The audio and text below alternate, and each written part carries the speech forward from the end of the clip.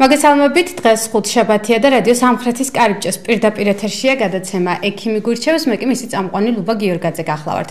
ჩვენი გადაცემის ვიდეო ვერსიის ნახვა შეგიძლიათ სამხრეთის კარიბჭეს ვებგვერდზე SK-News-ზე.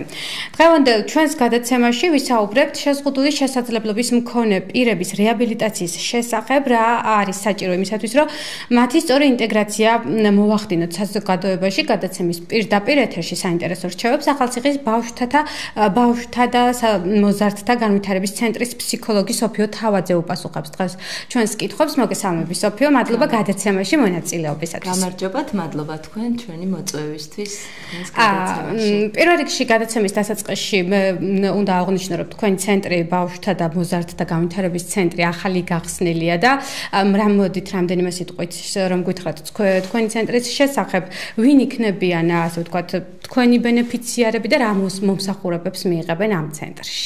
დიახ, ჩვენი ცენტრი არის ახალი გახსნილი, სულ რამდენიმე კვირაა, რაც დავიწყეთ ფუნქციონირება. ბავშვთა და მოზარდთა განვითარების ცენტრის მომსახურება შეიძლება მიიღოს ნებისმიერმა ბენეფიციარმა და ბავშვმა 0-დან 16 წლამდე, რომელსაც უჭირს თანატოლებთან ურთიერთობა. აქვს სწავლის პროცესში ჩართვა უჭირს ასევე, აქვს ქცევის პრობლემები. ცენტრი ბენეფიციარებს შესთავაზებს ლოგოპედის მომსახურებას, ადრეული განვითარების მომსახურებას, სპეცპედაგოგის და ფსიქოლოგის მომსახურებებს. და ცენტრში შეხვედრები არის სეანსები კვირაში 2 ჯერ, ესენი არის ჯგუფური სეანსები. და შემდეგ შეძლების ინდივიდუალური სეანსები გვაქვს ასევე საჭიროების მიხედვით, ან კონკრეტულად, როდესაც მშობელს სურს, რომ სპეციალისტი მოემსახუროს მის ბავშვს კონკრეტულად.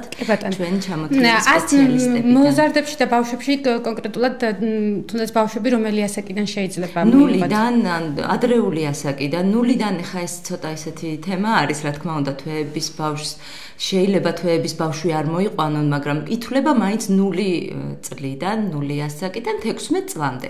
ამ ინდივიდუალური ან ჯგუფური სეანსების დროს, როდესაც მოვლენ ჩვენთან ჩვენი ბენეფიციარები, ჩვენ დავახარისხებთ მათ ასაკის მიხედვით, იმიტომ რომ არ მოხდეს რაღაცნაირი არეულობა მაინც და იქნება გაყოფილი 2 ჯგუფად. ადრეულის ასაკი, ანუ 0-დან, ან ამაგას და ასე ვთქვათ, როდესაც იქნება მომართვიანობა დავაბალანსებთ შემდეგ. კი ბატონო. თქვენ ახსენეთ, რომ რა თქმა უნდა, აქ იქნება ფსიქოლოგის მომსახურებას და თქვენ თვითონ ახართ ამ ცენტრის ფსიქოლოგი. რაც შეეხება ფსიქოლოგის მომსახურებას, რამდენად აუცილებელია შეზღუდული შესაძლებლობების მქონე პირებისათვის ფსიქოლოგის მომსახურება? რა თქმა უნდა, დიდია და ფსიქოლოგის როლი არის გაიგოს კონკრეტულად საიდან მოდის ესა თუ ის პრობლემა.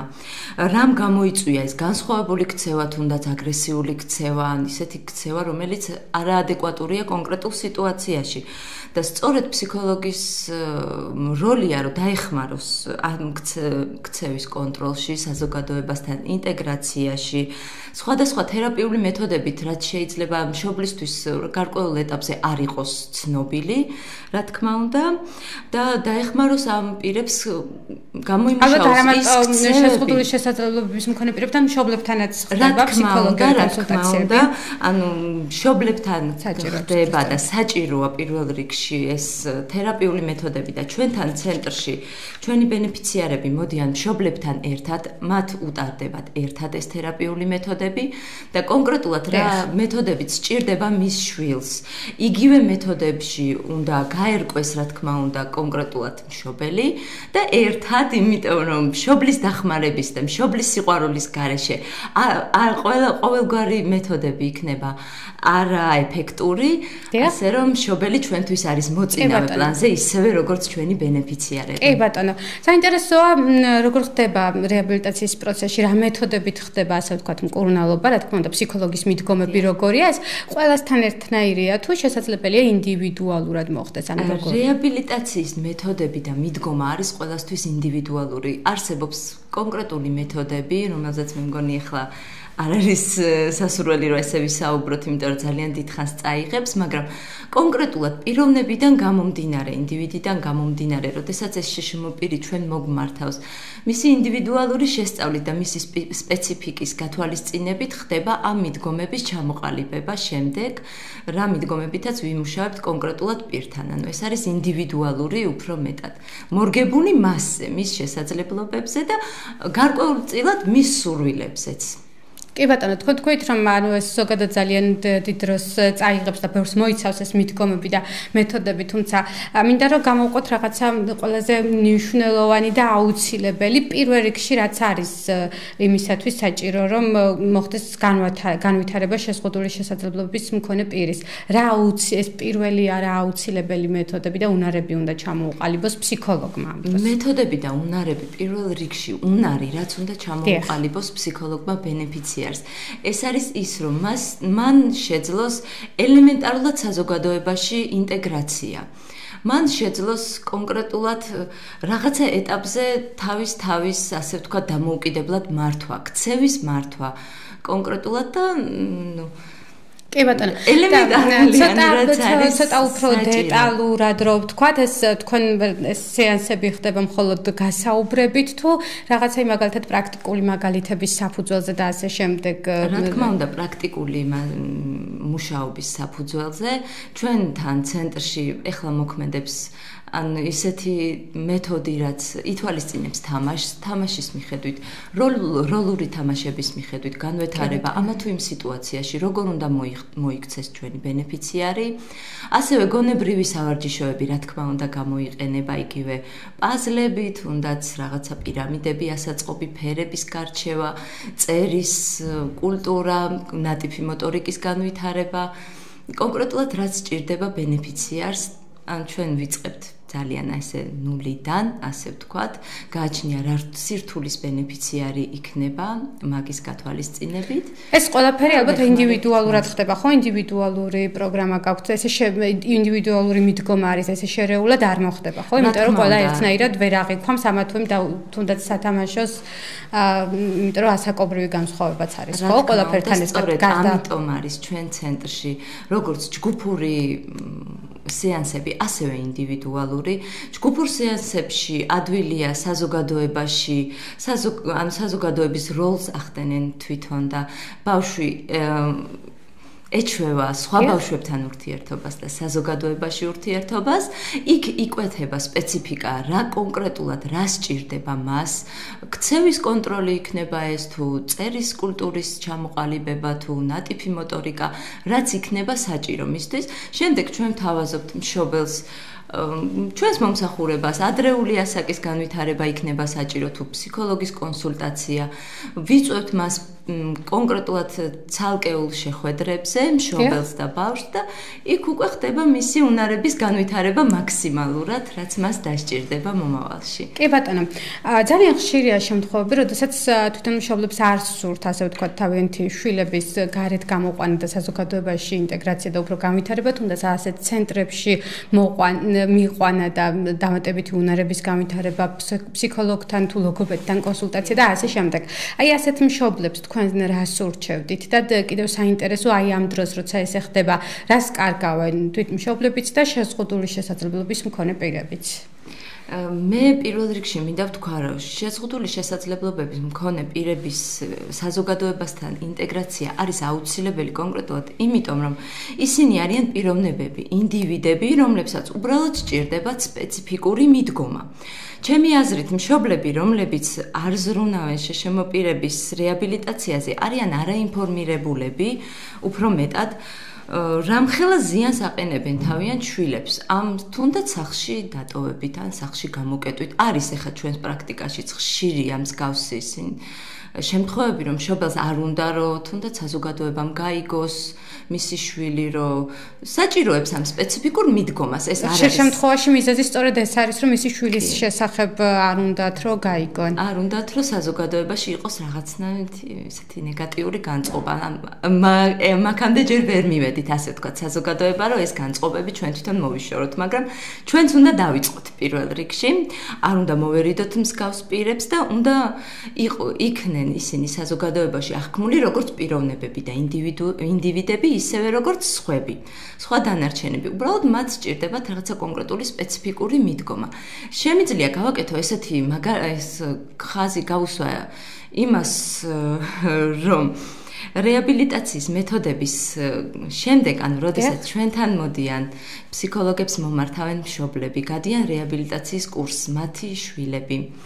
არის საკმაოდ დიდი წინსვლა მათ ქმედებებში. მშობლებიც, რა თქმა უნდა, უფრო ნეგატიურად, უფრო პოზიტიურად განეწყობიან ამ მიდგომების მიმართ და თავიანთი შვილების მიმართაც, იმიტომ რომ მშობლის განწყობა ძალიან გადადის შვილის განწყობაზე და აუცილებელია, რომ პირველ რიგში დედას უყვარდეს თავის შვილი, რომ ისეთი როგორიც ის არის, შემდეგ გამოიყენოს ის პრაქტიკული, თუნდაც ავარჯიშოები ან კონკრეტულად ჩვენი დარიგებები, რასაც ჩვენ ურჩევთ მშობლებს და ეს მოგცემს ჩვენ საკმაოდ დიდ შედეგს.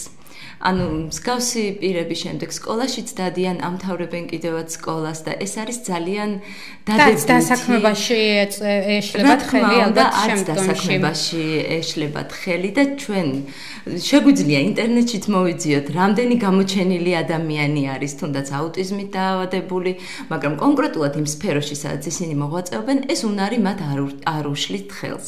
მაგრამ ეს ყველაფერი უნდა მოხდეს, რა თქმა უნდა, მშობლის სურვილით, მშობლის გამოჩენით. ანუ დიდი როლი მაინც მშობელზე არის. ყველაზე დიდი როლი არის მშობელზე, იმიტომ რომ როდესაც ბავშვი მოდის ჩვენთან ის დაყობს 2 საათს რეალურად და რეაბილიტაციის პროგრამა, რასაც მოიცავს იმ დროს, მაგრამ ის არის უფრო მეტად მშობელთან სახლში და სახლში უნდა იყოს პირველ რიგში ის წარმოჩენილი პიროვნებად და შემდეგ უკვე ჩვენთანაც რა თქმა უნდა და იქნება ჩვენი მეთოდებიც ეფექტური და ყველა მეთოდი ეფექტური. კი ბატონო, ჩვენ საუბრობთ იმაზე, რომ მშობლის როლი დიდია და ისიც ვთქვით, რომ თავიანთინებით არ სურთ თავიანთი, ასე ვთქვათ, შვილების გამოჩენა საზოგადოებაში, თუმცა ალბათ არის ის შემთხვევებიც, როდესაც თვითონ ვერ ამჩნევს მშობელი, რომ თავის შვილს სჭირდება რეაბილიტაცია და ესეთი სპეციალური საჭიროებები.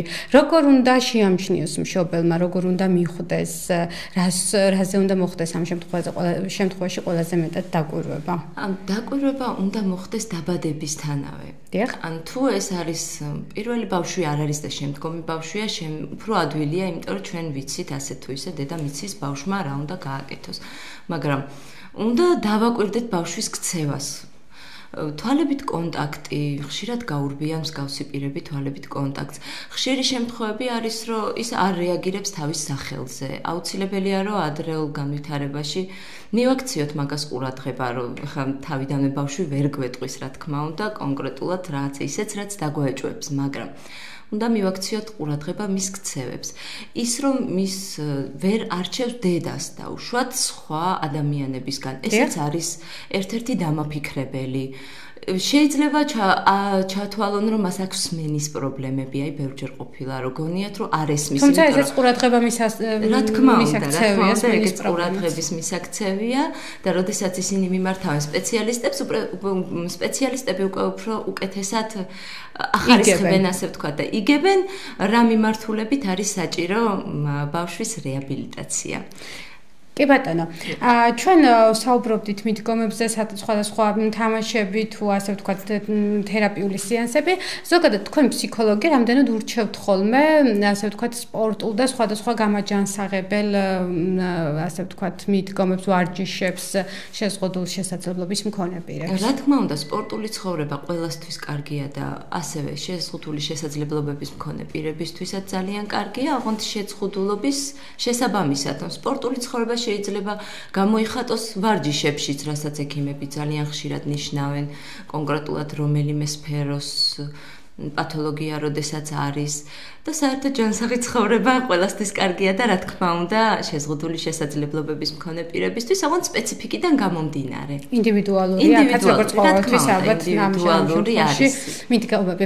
ზოგადად ჩვენ საუბრობდით რამდენიმე წუთის წინ შეზღუდული შესაძლებლობების მქონე პირების საზოგადოებასთან ინტეგრაციაში მე მაინტერესებს თქვენი პრაქტიკიდან და თქვენი ცენტრის მაგალითზე რამდენად დიდია მომართვიანობა. მე როგორც რამდენადაც მივხვდი თავიანთი ნებით მოდიან. ხო თავიანთი სურვილით მოდიან ეს ადამიანები. მომართვიანობა როგორია? მომართვიანობა ამ ეტაპზე ჩვენი ცენტრი ახალი გახსნილია სულ რამდენიმე კვირა.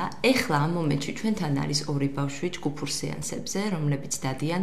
ჩვენ ეხლა ჯერ მხოლოდ ეხლა ვავრცელებთ ინფორმაციას ჩვენი ცენტრის არსებობის შესახებ, ვარიგებთ ფლაიერებს, ვაწვდით მოსახლეობას ინფორმაციას ვაინფორმირებთ მას და მზად ვართ რა თქმა უნდა რომ მივიღოთ უფრო მეტი ბავშვები და გავანაწილოთ კონკრეტულად როგორც იქნება საჭიროების მიხედვით. კი ბატონო. თქვენი პრაქტიკიდან გამომდინარეც რო გითხრათ, რამდენად ასე ვთქვათ მარტივია შეზღუდული შესაძლებლობის მქონე პირებთან, ასე ვთქვათ მუშაობა, მათი მალე ინტეგრაცია საზოგადოებაში, იმუნარების და ჩვევების ჩამოყალიბება, რაც თავიდანვე გაქვთ როგორც ფსიქოლოგს მიზნად დასახული. რა თქმა უნდა, ეს არ არის ადვილი და მე მინდა იცოდნენ მშობლებმა და ზოგმა იცის კიდევაც, ვისაც ქონია შემთხვევები, რომ ეს არ არის ადვილი და ეს არ ხდება ესე ერთ დღეში და 2 დღეში.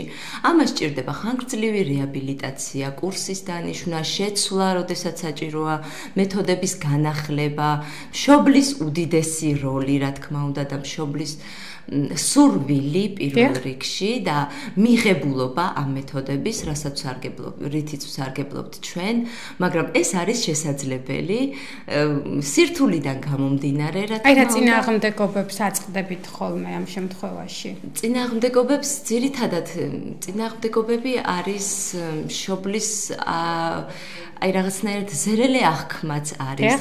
არ მიყვებიან ბოლომდე იმ მეთოდებს. ანუ როდესაც დავიწყებთ, არ უნდა იყოს წყვეტა, არ უნდა იყოს რაღაცა აი ესე ადვილად, რაღაც ისე აგდებულად აღქმა. როდესაც არის მონდომებული მშობელი, არის მონდომებული შვილიც, ვართ მონდომებულები ჩვენც, რა თქმა უნდა, და შედეგიც არ დააყოვნებს, მაგრამ გჭირდება ძალიან ბევრი ნებისყოფა, ძალიან დიდი, ძალიან ბევრი შრომა, მაგრამ საბოლოოდ ყოველთვის მივიღებთ კარგ შედეგს. ეს რეაბილიტაციის პერიოდი წლები გრძელდება თუ შეიძლება მუდმივად გაგრძელდეს? ეს არის ინდივიდუალური, მაგრამ მაინც გრძელდება წლების მანძილზე, იმიტომ რომ რამდენადაც იზრდება ბავშვი, მას სხვადასხვა მოთხოვნები აქვს. ბაღის ასაკის მოთხოვნები სხვა არის, შემდეგ სკოლაში ინტეგრაცია კიდევ სხვა პერიოდებში გარკვეული მიდგომები სჭირდება, ხო? ყველა ეტაპზე სჭირდება გარკვეული მიდგომა. კი ბატონო, ძალიან დიდი მადლობა სოფიო გადაცემაში სტუმრობისთვისაც და საინტერესო საუბრისთვის და რჩევებისათვის. მე ჩემს მაყურებელს და მსმენელს შევახსენებ, რომ ჩვენ შეზღუდული შესაძლებლობის მქონე პირების რეაბილიტაციასა და საზოგადოებაში ინტეგრაციაზე ვსაუბრობდით და საინტერესო რჩევები გადაცემის პირდაპირ ეთერში ახალციხის ბავშვთა და მოზარდთა განვითარების ცენტრის ფსიქოლოგმა სოფიო თავაძემ მოგცა. ჩვენი გადაცემა დასრულებულია, ჩვენ მომავალ ხუთშაბათს შევხვდებით ერთმანეთს ახალი თემითა და ახალ სტუმართან ერთად. ნახვამდის.